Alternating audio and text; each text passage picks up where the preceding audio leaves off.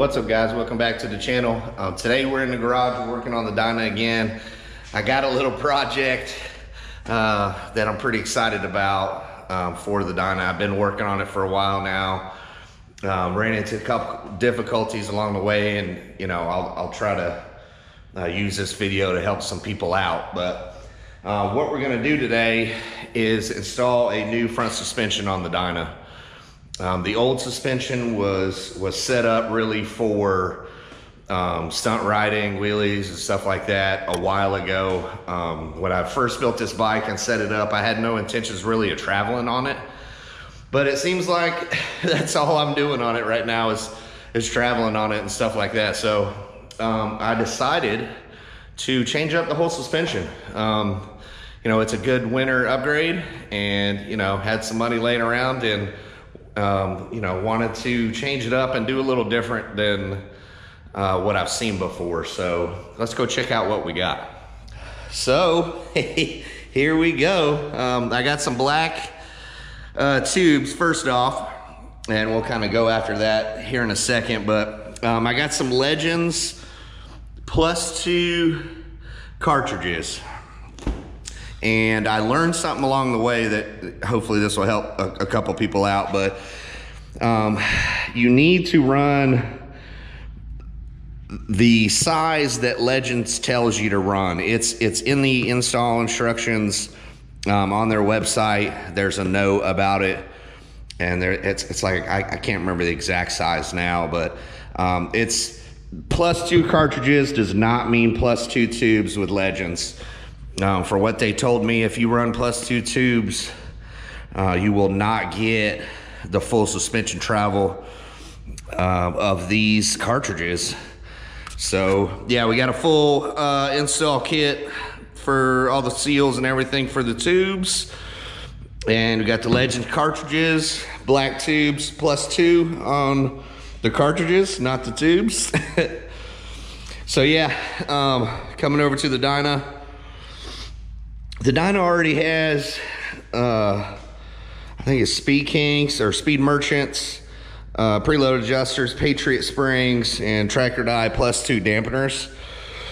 So what I'm gonna do is pull the front wheel, pull the caliper, pull the fender, pull the fork brakes.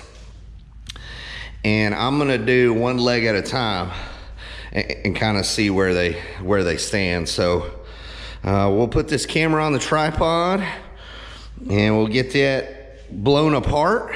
And yeah, what I'm thinking is, I'm pretty sure all I have to do once I get this lower bolt out of here is slide this lower off, because I don't need any of the junk that's inside of that other one. All I need is that lower leg, and transfer it over there. So cue the time lapse, we'll get all this blown apart and go from there.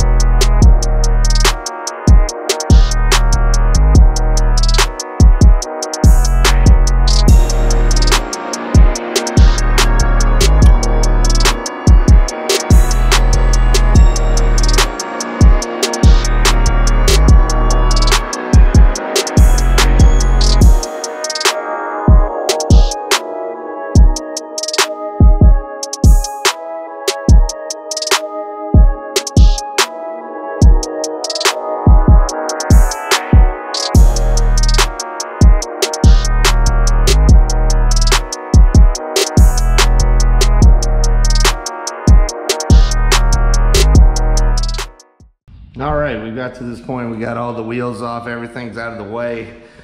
All the top here, if you were gonna do a rebuild or anything else, I have another video that I did a rebuild on. You would crack your top tubes off first, the nut up here. That way, you know, it's turning, not turning, and you're holding the tube with the triple tree.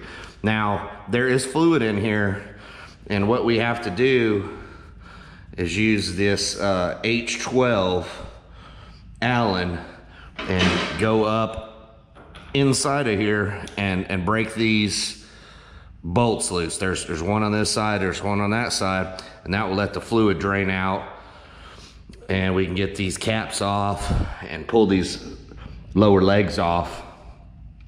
What I normally do is use my electric impact on that, so that's what we'll do, is drain these fork legs.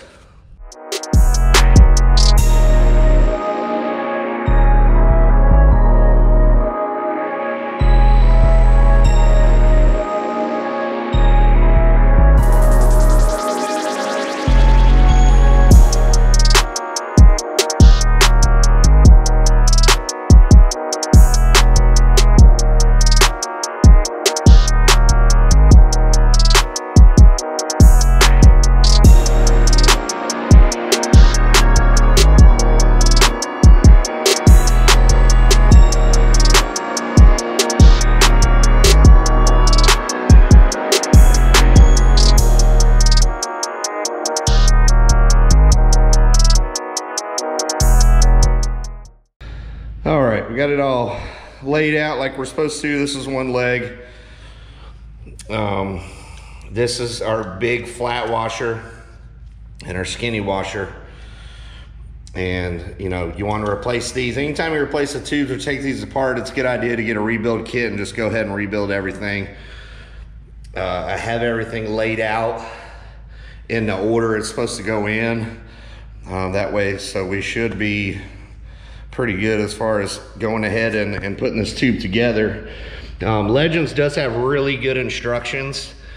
The only thing I changed is I don't have one of these fork tube deals to hold the fork tube, you know, like in a vise or something. So what I did was just use the bike, use the triple trees to do that.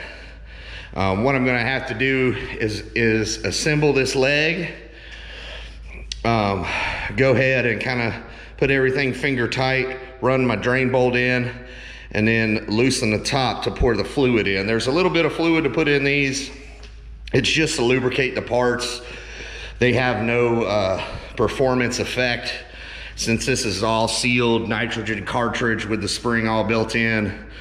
I decided to go with zero preload because I don't want this thing too stiff. I kind of want it right in the middle. So yeah, let's assemble this fork leg.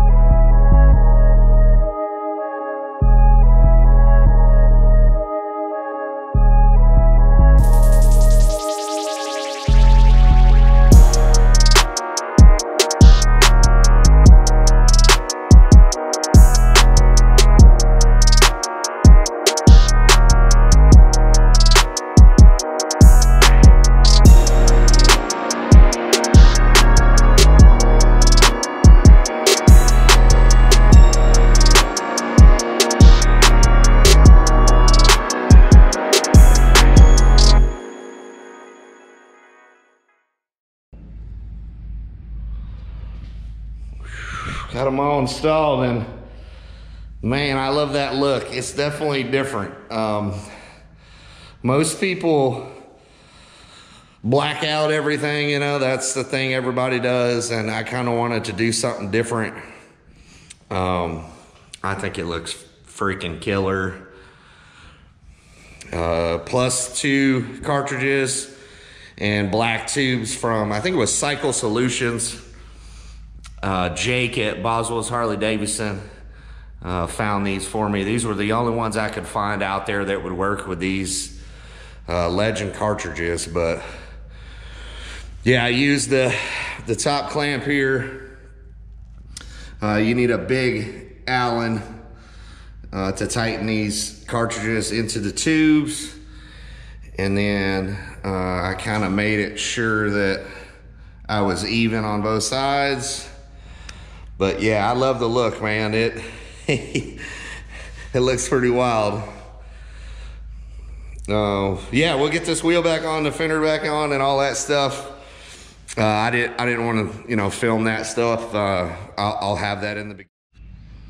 Well, sorry about that, my battery died, but yeah, we'll get the wheel and stuff back on, fender back on, fork brace back on, and yeah, we'll continue this little build series. I'll give you a little sneak peek. I did get some matching rear to contrast this color here, and man, I can't wait. I did go a little bit bigger on those shocks than what's on here. I have some 12 and a halves on here now, so, but yeah, I'm super happy. And I mean, the ride is gonna be, you know, 10 times better than those old, well, not, you know, old, but they were new stuff. It's just that technology, that system with those springs floating in that fluid is, you know, 60-year-old suspension technology, and this is new suspension technology right here. So 21st century stuff. As always, guys, like, comment, subscribe. I appreciate you watching this video, and stay tuned for next week's video. I may drop that a little early because we're having a club style meetup, our first one of the year. So appreciate the support, guys. Take it easy.